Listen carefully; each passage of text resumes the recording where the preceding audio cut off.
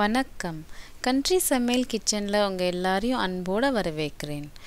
நம்ம இந்த சேனலோட நோக்கம் ஆரோக்கியமான உணவை தருவது தான்.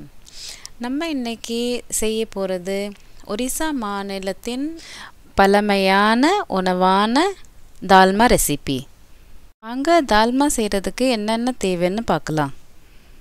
1/4 டம்ளர் கடலைப்பருப்பு, பாசிப்பருப்பு 1/4 டம்ளர், துவரம்பருப்பு 1/4 டம்ளர், 2 ஸ்பூன் நெய், 1 ஸ்பூன் ஜீரகம், 5லேருந்து 10 வத்தல், சேப்பக்கிழங்கு 5, 3 உருளைக்கிழங்கு, 1 துண்டு மஞ்சள் பூசணி, அரை மூடி தேங்காய், அரை பப்பாளிக்காய்.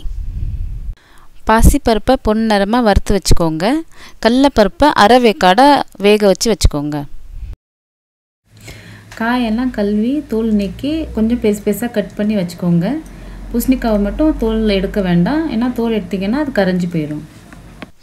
குக்கரில் 3 டம்ளர் தண்ணி ஊற்றி அடுப்பில் வச்சுட்டு நம்ம எடுத்து வச்சுருந்த பருப்பு, கடலைப்பருப்பு, துவரம்பருப்பு, பாசிப்பருப்பு 3ஐயும் உள்ளே போட்டுட்டு நம்ம கட் பண்ணி வச்சுருந்த காய்கறியெல்லாம் உள்ளே போட்டுருங்க, சேர்த்துட்டு அதில் 1/4 ஸ்பூன் மஞ்சப்பொடி போட்டு குக்கரை மூடி வச்சுருங்க. ஒரு விசில் விட்டால் போதும். அதுக்குள்ளேயும் நம்ம ஜீரகத்தை நல்லா டார்க்காக வறுத்து வச்சுக்கலாம். அதோடு சேர்த்து வத்தலையும் நல்லா டார்க்காக வறுத்து எடுத்து வச்சுட்டு மிக்சியில் நல்லா தூளாக அரைச்சி வச்சுக்கலாம். அதுதான் நம்ம குக்கர் ஆஃப் பண்ணி இறக்கும் போது அதை ஓப்பன் பண்ண உடனே அதில் அந்த தூளை அதில் போட்டுட்டு டக்குன்னு மூடிடணும், இல்லைன்னா அதோட ஸ்மெல்லாம் வெளியே போயிடும். ஒரு விசில் வந்துருச்சு. ஒரு விசில் வந்தோடனே நம்ம அதை அடுப்பை ஆஃப் பண்ணியாச்சு. அடுப்பை ஆஃப் பண்ணிவிட்டு ஒரு 5லேருந்து 10 நிமிஷம் விட்டுருங்க. அது ஆவி அடங்கினதுக்கப்புறம் நம்ம இந்த பாருங்கள் திறக்கிறோம். நல்லா திறந்து நல்லா வெந்திருக்குன்னு நினைக்கிறேன். நல்லா வெந்திருக்கு. இதில் நம்ம அரைச்சி வச்ச மசாலா, மிளகா பொடியும் ஜீரகப்பொடியும் அதில் போட்டு நல்லா ஒரு கிண்டிட்டு அதில் தேவையான 1 ஸ்பூன் உப்பு போட்டிருக்கோம். நம்ம தேங்காவை தண்ணி ஊற்றாமல் அரைச்சி வச்சுருக்கோம் பாருங்கள். அதை நல்லா க்ரஷ் பண்ணியிருக்கணும். அதையும் நம்ம அதில் போட்டுட்டு ஒரு கிண்டிட்டு அதை நம்ம மூடி வச்சிடலாம்.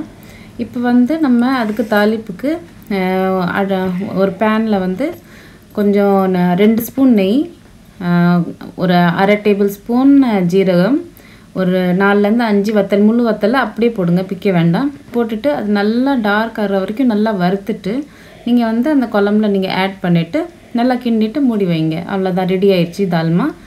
இப்போ நம்ம இதை சர்வ் பண்ணிடலாம். சர்வ் பண்ணி பாருங்கள் எவ்வளோ அழகாக இருக்குது. நம்ம சர்வ் பண்ணியிருக்கோம். நல்லா அந்த நெய் ஊற்றிருக்கனால நல்ல ஸ்மெல் இருக்குது. அண்ட் தென் இது ரொம்ப ஹெல்த்தியான ஃபுட்டு. இதில் எல்லா வெஜிடபிள்ஸும் இருக்குது.